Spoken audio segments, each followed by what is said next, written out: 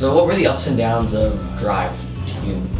The ups being I enjoyed it far more than a linear sort of English video productions class. Downs being a lot of the people didn't feel the same way and they treated it poorly. Well, some of the ups were up at Shaw. Loved Shaw, and some of the downs, there actually aren't many downs, really. The ups of Drive is you got the freedom to do whatever work you have, so you can do any projects that you want, but the downside is you get sidetracked a lot. There's the internet, you watch YouTube videos, and sometimes you just don't get the ideas. Too much freedom. That's both an up and a down, because with freedom comes responsibility, and many kids nowadays don't have that sort of responsibility. The ups and downs in Drive would have to be that sometimes you feel like there's a long time for the class, like you get a little bored after a while doing the one thing. But the ups is that you form kind of a connection with everyone in the class and you know everyone a little bit better than you did before, and that's what I would think. The downsides would probably be that you really have to stay on task. Like, you can get off task so easily. You can have 3 projects going and you can do one and forget about the other 2s. And then the ups, probably stepping out of your comfort zone. Like, I never wanted to act. I was always behind the camera, but I was forced to get in front. Well, the downs are, well, sometimes it's hard to stay on task because we have to self-motivate ourselves. And the ups of Drive is the freedom we get, and I love being able to make our own videos and be able to go up to Shaw. It's a great experience and great. Well, an up is definitely the freedom to, when you have a creative imagination, you can just go for it and do whatever you want. A downside is, without the whole class structure, you run out of ideas really quickly, but as long as you keep helping others and people help you, it normally goes pretty smoothly, and so those are really the bigger ups and downs I find. One up is you get a lot of opportunities if you do your work, if you accomplish things in a certain amount of time, if you actually tell the person being your instructor or your teacher what you're actually going to do in a day, and you go by your plans and actually follow your word, then you get lots of opportunities and lots of things that you can follow up on in life, and I really like that up.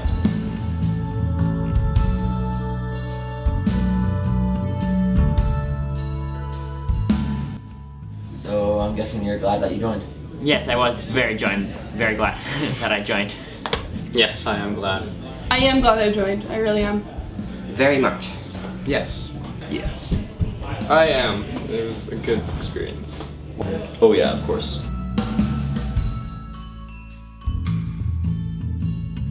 Any favorite clips made by you or anyone else? Well, I did like the Blair Ditch because it was nice and sunny and we got to go into the wilderness and express what we had to say, and it was really awesome. I liked it. My personal favorite that I made was that 2013 show, a parody of that 70s show, and it was really fun. There was a lot of funny things that went on in it. Crayon clip from the Crayola documentary when Taylor cried about blue crayon? Yeah, actually I made a couple of clips that I put on YouTube. One is called Collaborate and Elaborate that I really liked, and the other one is Another Day in the Ghetto. Yeah, that one video that me and Dawson made, the dubstep thing, and the snowball dubstep, just dubstep fight thing. We're supposed to make like a snowball, like Drive in winter clip, but it turned to poop, and we just made it into a dubstep video. What are some favorite memories of yours in Drive? My favorite memory. Personally, I think all the projects that we do are pretty awesome, so I think those are my favorite memories. Probably when we did our Halloween show at Shaw and we had to dress Drew up because we forgot costumes and he had to wear my shirt and we made it a turban. It was pretty good. Definitely the Games for Thirst, which I made with a couple friends. That was fun. I think my favorite memory was when we went up to Shaw to learn about the lightings and all of that stuff, and it was good information to take in. So I don't know, just working on projects and just having these moments where you just can't stop laughing because you messed up really badly, like, just builds really great memories. Yeah, there was one memory when I went to the skate park for one of the classes. We went and filmed for an entire day, C and D block, and just went to the skate park. We took the bus and had an awesome time. Pretty much going up to Shaw. And then probably Thursday will be a good memory.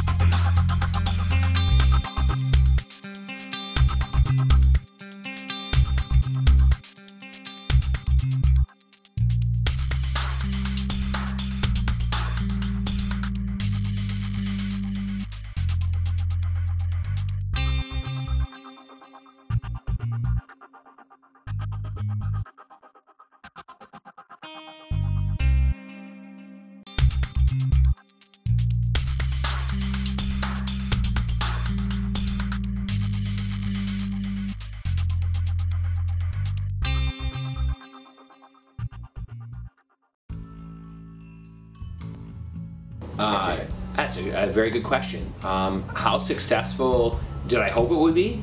I'd hope that of the first 30 students that had a chance to participate in this class, maybe 6 or 7 would realize that these kind of work habits, this kind of way of working really works for them, and that they would then have a better understanding of how to be successful in their senior years, it being mainly a grade 10 class. That was, like, for me, what success would look like. Rather than it being 6 or 7, I'd say it's closer to more like about 15 or 16, which to me is double what I expected. I've seen students mature in a way that I really didn't expect.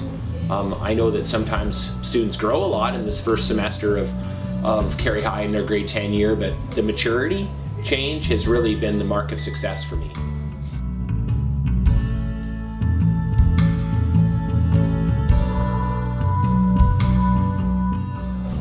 Do you think you'll have some of the grade 10s now, but grade 11s? I think that's something that I've come to accept could be really positive. When I created this model originally, I never once thought that a student would take it twice. I thought it was a starting point for them, that they would have a way of learning and studying that they would apply then in their other senior courses, so they would take it to the next level themselves. But looking at the way it would benefit a lot of kids to come back and learn English 11 this way, and then support other grade 10 students, that added piece never occurred to me till just in the last month, that I could see a lot of current grade 10s. It would be a great fit to their learning to actually mentor some grade 10 students. I think that would really help them. So yeah, I'll take some kids back.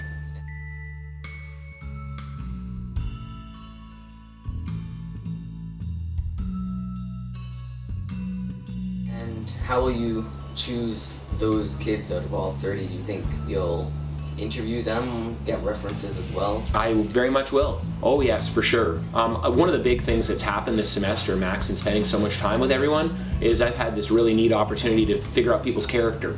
I've seen them in situations of adversity. I've seen them in situations of pressure and stress. I've also seen them when they're 100% responsible for their own time. And students realize pretty quickly I have photographic memory. I have a really easy time remembering what everybody has done for the whole 4 months they've been here. So a pretty good sense of their character.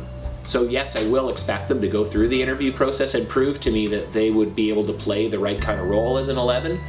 Because the 111 that was in this room, I couldn't ask that of her. I didn't expect that that was something I could officially ask. But for the repeating students, I definitely would expect a higher level of responsibility.